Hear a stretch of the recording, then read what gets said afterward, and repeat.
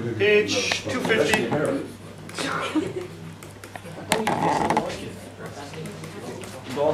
Number 7, and the fact that only about 4 people did this for homework suggests that this would be a question I would like to put on your exam. Number 7, let's change colors.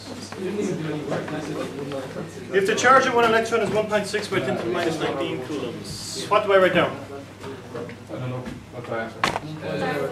It gives you information, at least you can put the information onto the page. You write down 1.6 by 10 to the minus 19 coulombs. Equals Q. Equals Q or equals coulombs. No, you've got to put down the Q. That's the bit. Why is that important? That's the equation. No. So it prompts the equation in your head. So that's the bit that's important. If you don't know that's charge, and if you don't know the symbol for charge is Q, then you'll struggle when it comes to finding the relevant formula. So that's Q. I can use a small or big Q. It doesn't make a difference. How many electrons are needed to give a charge of 1 coulomb? So what's the next thing right down? What am I looking for? N. I'm looking for a number. So N equals question mark. So the charge on 1 electron, I'll put it like this, that equals 1 electron. So the question is N equals question mark if something equals what? To give a charge of, how many electrons I need to give a charge of 1 coulomb? So N equals question mark if the charge is 1 coulomb. I mean, how you write it down doesn't make too much difference, but all the information is there. So you've got 1 coulomb, you've got 1 electron, and its charge is 1.6 by 10 to the minus 19 coulombs. How many of these do you need to make up 1 coulomb? You divide 1 divided by 1. Answer: 1 divided by 1.6 by 10 to the minus 19. That's it. To give an analogy, if this took up let's say 1 cubic meter, and I said the room was 1,000 cubic meters, how many of these would make up a room? Yeah, 1,000 divided by whatever is in one of these. Okay, so it's the same thing. What is 1 divided by 1.6 by 10 to the minus 19? 12. 6.25 by 10 to 18.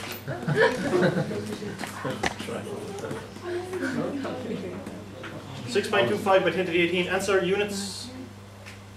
Electrons. No, Electrons. No. Electrons. The question is, how many electrons would you need? So it's again putting the unit down. Seeing that? Basically, you need a hell of a lot. Just prompts the notion of what is it that I'm after measuring here? What is it that I'm after calculating? So there's that many electrons in 1 coulomb. Next question. Is that okay? Can I move on? Next page. Going once, going twice. Number 8. Shut up.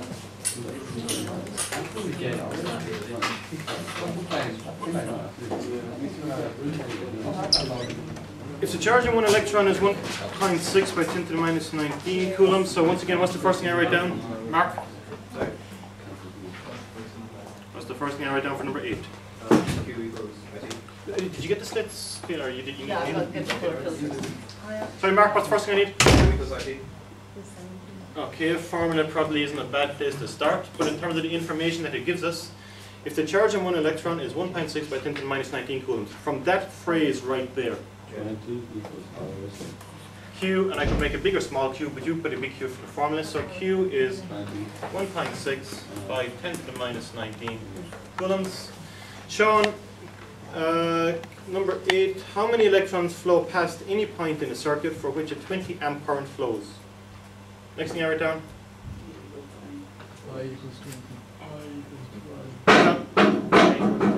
equals 20. For 6 seconds, Sean.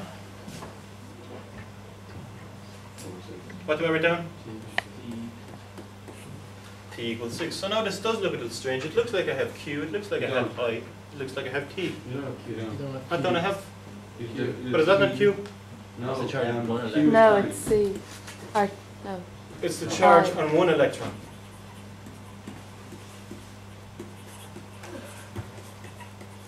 What I want to know is what is it, what... No, so you have to find the charge and Yeah, you divide have to- electrons into it. Yeah. So how many electrons flow past any point in the circuit? So where am I going to go here? I know the total current, I know the time. What can I get from that? Multiplying. Q. I can get big Q. So Q is equal to I times T is equal to 20 by 6. Now what's 20 by 6? 120. You just ask. 'Cause Units. You can work it out. Oh, Coulombs. Coulombs. Coulombs. Big C. So my total charge is 120 coulombs. Let's go back to the question.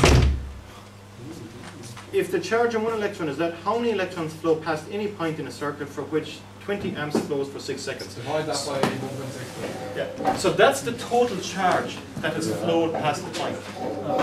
The question is, shh, Chris, that's the total charge that has flown past the point. The question is how many electrons are associated with that. How do you work it out?